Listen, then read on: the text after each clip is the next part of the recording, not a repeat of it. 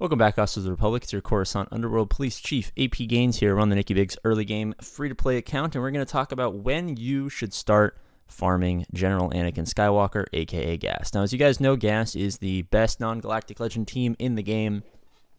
He is one of the steeper requirements as a non-galactic legend. He does require a fair few either relics or really good mods or just years of your life, because the events are doable at low gear. The problem is it takes just ridiculous amounts of RNG, as anyone who's tried to undergear would know.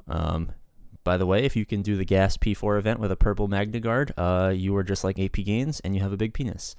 That being said, what are some of the criteria we should likely want to hit before we start unlocking General Anakin Skywalker? Some people like to rush General Anakin Skywalker. They open up with like a really strong Padme.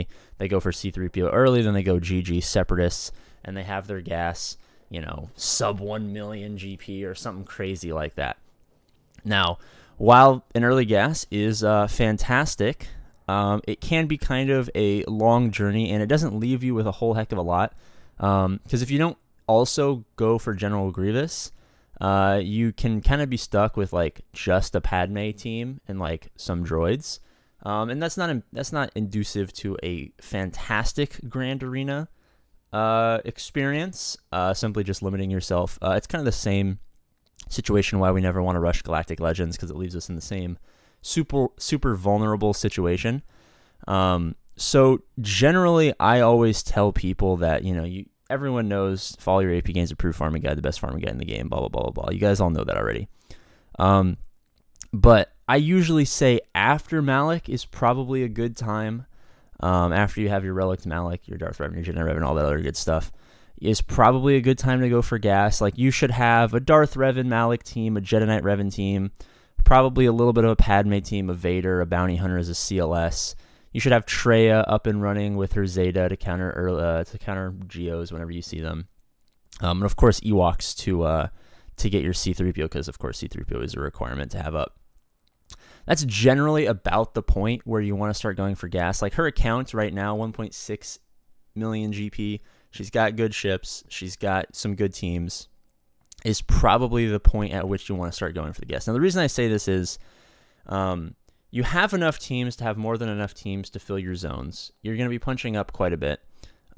We haven't played GAC on this account in like 2 weeks or something like that. It's been crazy, the amount of GACs we've missed on this account. But you're going to be punching up. You're going to have a good team. So no matter what kind of situation you find yourself in, because the way matchmaking, of course, as you guys know, works right now, is you're always going to be facing stronger opponents. You're never going to face someone less GP or the same amount of GP as you. You're always going to be, well, take that back. Theoretically, there are some people out there who are facing worse opponents and have easy matchups. But those players aren't the people watching these videos, because these videos help get you to the point where you're facing people who are a lot stronger, a lot tougher, a lot more GP, a lot more teams, all that sort of good stuff.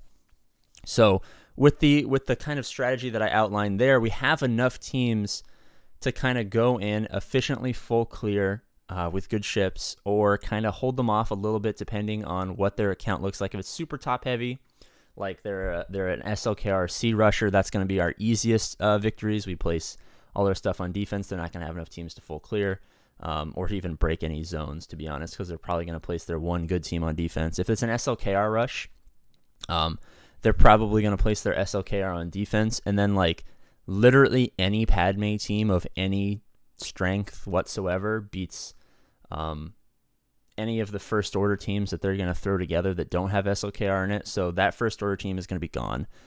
Outside of that, we can assume that maybe they have one or two other teams that maybe they place on defense. We can beat those easy, and then just whatever zone SLKR is not in, we clean up, we beat.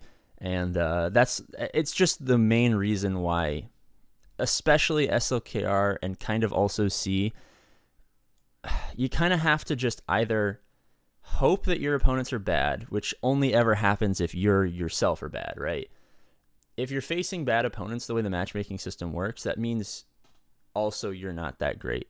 So we kind of love it when we face those accounts, because we got more stuff. I mean, SLKR on offense or defense is only one team, or C.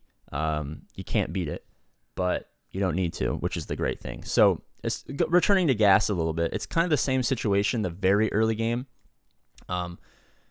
We don't want to go for it right away because it does take some relics. You have to get your Ewoks up and running to get C-3PO. You need either a fuck ton of free time to do do P2 and P4 since they're very RNG dependent, or you need really good mods for P2. I don't remember exactly what speed it is. Someone told me it was 270. For some reason, I thought it was like 320 for gas P2. I mean, I don't know if I can even open up the gas event right now. Thank you for trying to sell me a pack here, my friend. So you either need a couple of relics on the old Padme team or good mods. And mods are very time dependent, right? Yeah, I don't remember if it's 320 or 270. Someone in the comment section let me know what the speed requirements are to go ahead of those droids in the P2 event. But mods are very time dependent. The longer you play, the better mods you have, basically. So this event, if you go the mod focused route as opposed to just relicking everyone crazy, is not the best idea, because you're basically rolling the dice, flipping the coin, whatever gambling luck based metaphor you want to use here, to make sure that you have the speed on the Padme and and all this stuff to make sure that you can go ahead of those droids, take them out, kill General Grievous before he just AoEs you to death. As far as this, you can do this as all Gear 12s or just with a Relic B2. P4 is no longer kind of the sticking point of this because they drastically nerfed gas in this event. I think he's better in actual GAC gameplay when they made his nerf, when they reworked his kit. But as far as the event is concerned, it's a lot easier to do with lower gear, lower relic stuff now. So you really only need, like Zeta, relic, maybe also relic over here. I would say relic B1 than B2 because in actual use, these guys are more useful. In actual use, these guys are more useful. That was great English there, APGAINS. But a relic droidica is going to be better for the events, but less useful in actual GAC because eventually you phase out droidica for like a Watt or new gun ray, depending on what level of the game you're in. So you can't go wrong with relicking either of these two. Droidica, of course, is fine. Magna Guard is a requirement at relics anyway, but once you get the GG team, having a relic is also very nice. But yeah, I would generally make sure that you are at least, let's just say a general rule of thumb is you have 4 or 5 good core teams and your opponents are consistently way better than you, which means you're punching up than from where you should be. Then that's probably at the point at which you can start to go for General Anakin Skywalker. So I hope you guys enjoyed this video.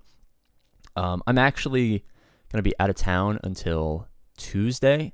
So you'll see a bunch of videos, but they're all going to be pre-recorded. So let APGAINS from the past know how you feel about APGAINS from the future. All right, that got a little weird, but I'll see you guys later. I love you. Subscribe, all that other nonsense that makes YouTubers' egos gigantic.